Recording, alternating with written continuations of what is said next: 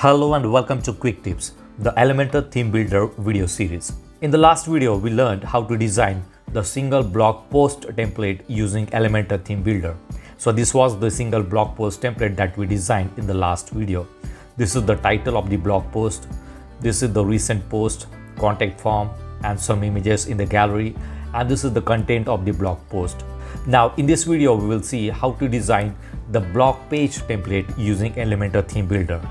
Blog page is the page where all your blog posts will be listed in different layouts. It can be grid layout, it can be columns. Now the default layout does not look good. So we are going to customize the default blog post layout using Elementor theme builder. On this website, we do not have the blog page created yet. So we are going to create the blog page first. I'm already logged into the dashboard of the website. Let's go to pages and click on add new. Name it as blog. So this will be the name of the blog page. Now click on publish. Do not make any other changes, just click on publish. So this is the blog page. Okay, now let's view the blog page. Right now it is blank page, so it will not show anything. Now let's go back to the dashboard again. Now go to settings and then go to reading. Now here you will see the posts page. Select blog. So now we are assigning this page as the archive of all the blog posts. So click on save changes. Now let's go back to the page and let's refresh it. Now here you will see the blog post archived on this page. So this is the main blog page of your website.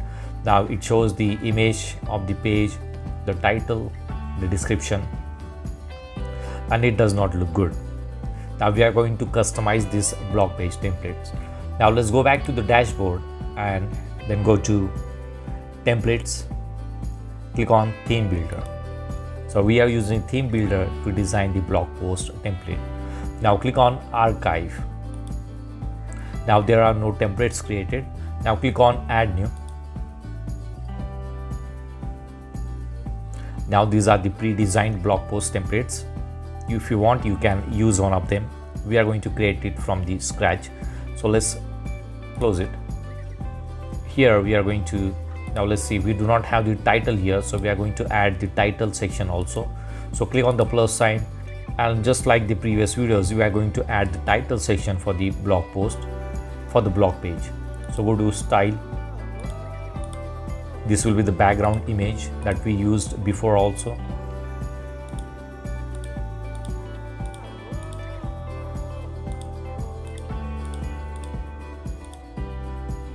We are going to add some background overlay color. Now this time let's use the red color. Let's make it dark.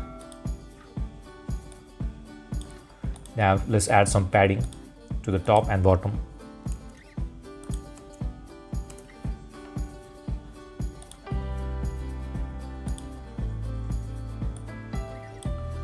Okay, now in this section we need the title. Here go to heading and add the heading here and just name it as blog. So this will be the blog page. Change the color to white. Now you can customize this page as you wish. You can make many changes to the colors and the layout settings of this blog post. Now on this page we are not going to add any sidebar. If you want, you can use the sidebar also, like we designed the sidebar in the previous videos for the single post template and the single page template. So if you want to use sidebar on the blog page, you can watch the previous video and see how we can create the sidebar for the blog page also. In this template, I'm going to use only a single column and all the posts will be listed on this page. So let's add some padding here to the top and bottom. Now click on the plus sign. Now here you will see the option archive post. Drag it and drop it here. Now this is the default layout. Now there are many options to customize this page. This is a layout. Right now it shows classic. I'm going to change it to cards. And here you will see the category of the post. So I think the cards option looks good to me. So this is the image of the blog post. This is the title.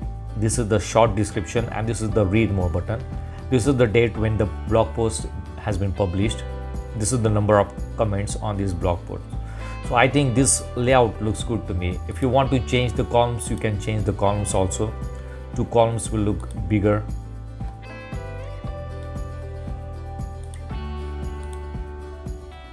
Let me change it to 3 columns. If you have number of posts, then you can change the number of the columns also, so that all the blog posts will be listed in single column.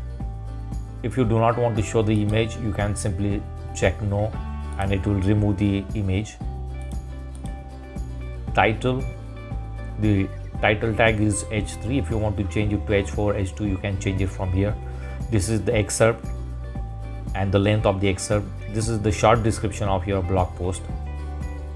Now date and comments, if you want to delete them, you can simply click this cross icon and it will be removed. If you want to add some other data, you can select from here. Author, you will see the author here. Now read more, if you do not want to show, you can simply hide it, and read more will be hidden. If you want to change the text, you can change it from here.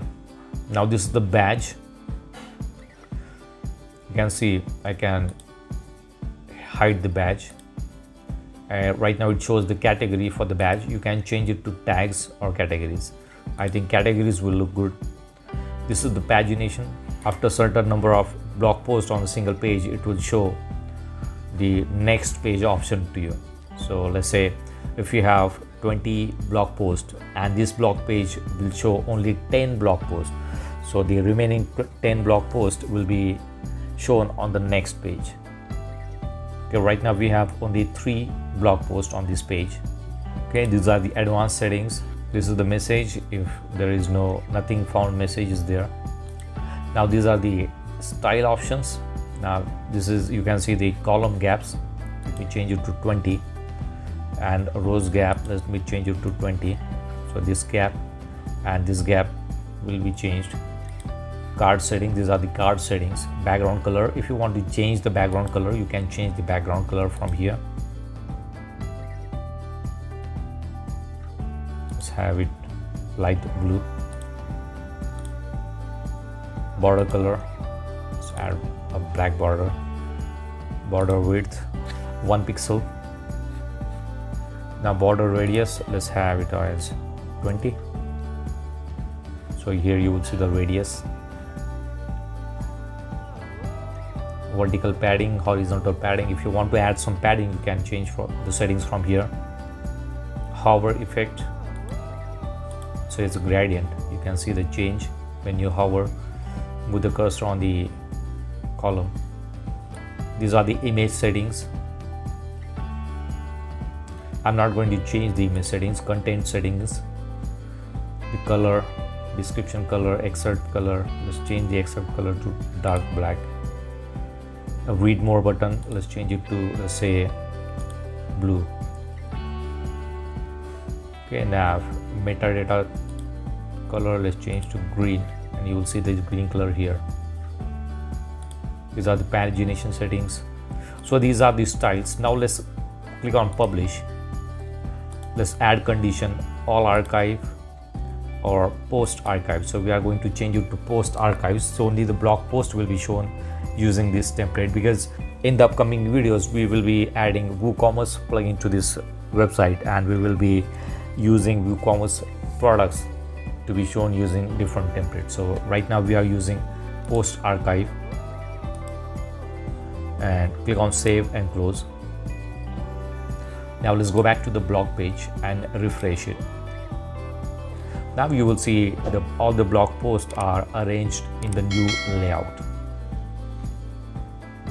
So this one looks better than the default archive layout. Now there are many options that you can use and customize the layout according to the color combination of your own website. So this is how you can create the blog page template using Elementor theme builder. In the next video, we will see how to create the 404 page template using Elementor theme builder. So that's it for now. See you in the next video. Do not forget to subscribe to my channel to get more quick tips about online softwares and tools. If you have any questions, please leave us message in comments section. And press the like button if you like the video. Thanks for watching Quick Tips.